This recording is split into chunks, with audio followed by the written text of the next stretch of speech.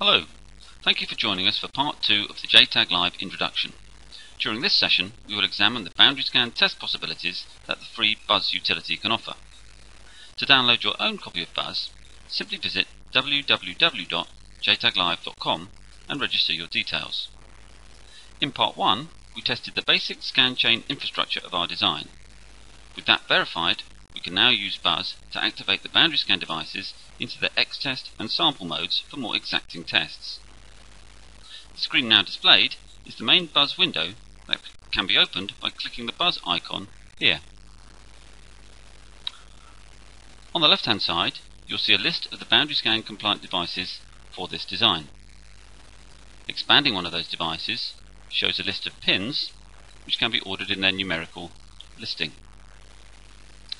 The pin colours represent green for boundary scan device pins, red for power pins, yellow for tap signal pins, and blue for linkage bits which have no boundary scan capability.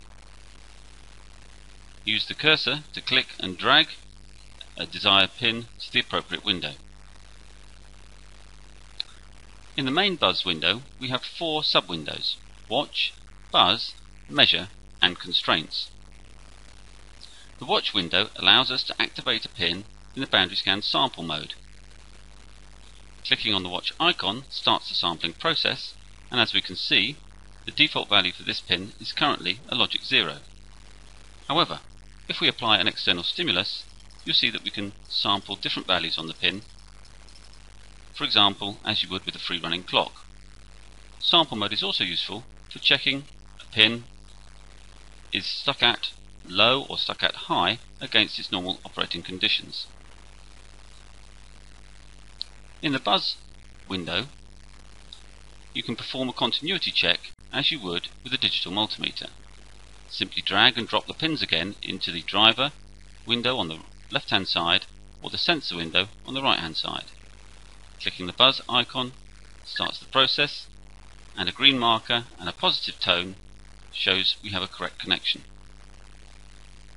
If we select an incorrect pin pair and perform the measurement again, we get the red marker and the negative tone. Below the Buzz window, we have the Measure window, which allows you to test multiple pin pairs, up to 10 in total.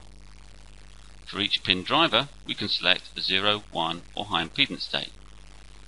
And if we run the Measure window, in this case you'll see that the sense signals are the same as the drivers. If, however, a fault was implemented on the design and the measure is repeated, you'll notice a different set of results.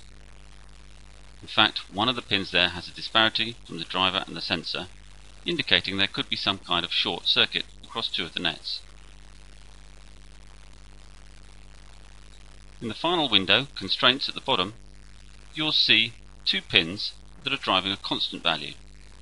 This allows you to turn off devices or disable parts which might be sharing the same bus in the Measure window above. In this instance, we're disabling a memory and a flash device which has a common data bus with the Measure window. Thank you for your attention so far. Please join us again for clip and script demos also in this section. Thank you.